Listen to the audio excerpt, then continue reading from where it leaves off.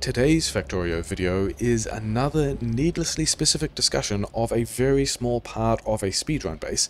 This is a concluded speedrun for Rocket Rush Death World Marathon, which I might be the only person thinking about this, which means I get to do all the design work myself, which I enjoy.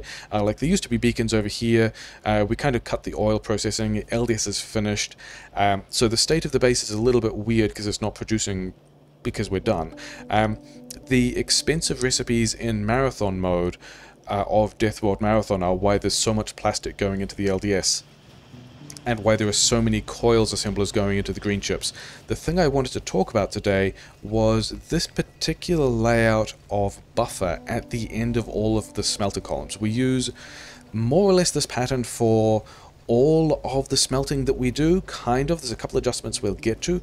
I like it because it's pretty straightforward, which means, which is important because I've got to build this thing from memory as fast as possible. It lane balances the output, which is nice, and then we can get like 1.5 belts of copper or iron through this particular splitter. Buffers are not really a thing that are super important in Factorio outside of some mods and also some speedruns. So let's do some speedrun specific stuff about why we would want to buffer this at all. It's very similar to wave defense. Rocket Rush has this thing where because we're going towards one rocket, we've got to figure out how to build all of the green chips we need for all of the modules and blue chips for the RCUs to get a rocket into the air as fast as possible. And similar to wave defense, the way we do that is, yeah, these lanes are from starter patches, and we want to mine all that as fast as possible because there's a massive copper constraint for green chips. Put all the copper in buffers that we're not using so we can get it later because we're still constrained by copper, and then there's this weird speedrun specific kind of evolution of how we expect this copper to be used. So kind of the first the first mid-game construction is kind of 8 tier 2 assemblers making coils and 2 making green chips, which is a good ratio for expensive mode. With the productivity modules in, this is limited by the rate at which we are crafting green chips, and this whole thing together will use 0.72 of a belt of copper, which is less than 1 belt, so hopefully some of that is going into the buffer. Later, once we've done petrochem, we can add another 4 coils assemblers over here to go and make red chips and modules, which we've also cut because speedrun is finished. When we do that, this entire thing here is at something like 1.12 belts of copper, so we're already pulling from the buffer.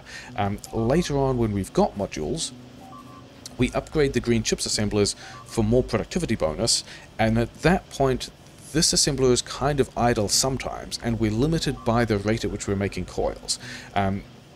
With all of that and with all of these running, we have 12 assemblers on coils, which is 1.2 belts of copper, which is also pulling from the buffer.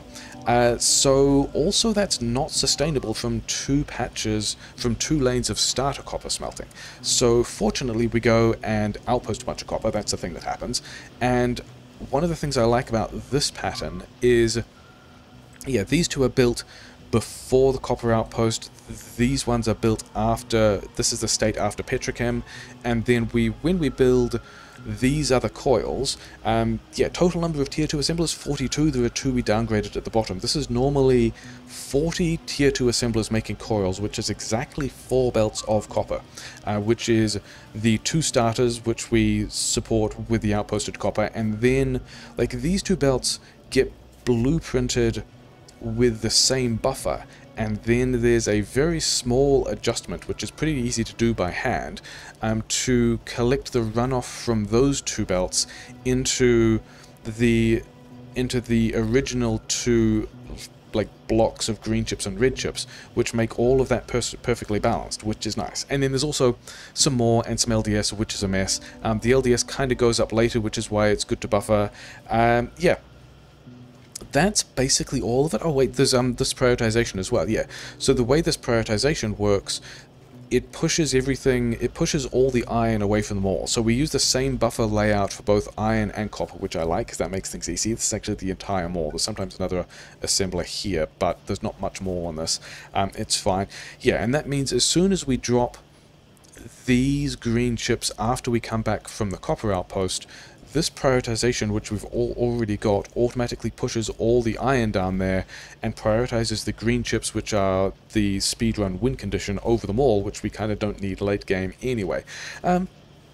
So yeah, I just wanted to do a quick thing on that, because if this is done well, then none of these parts are on screen particularly long, and there's this weird speedrun specific thing of considering how quickly you're loading the buffers, and then the various evolutions of how quickly we are draining the buffers and making sure all of that works, that I thought would be good to put next to each other as part of the, like, documenting the design, I guess. Anyway, speedruns, Rocket Rush, Death World Marathon, that might be a thing.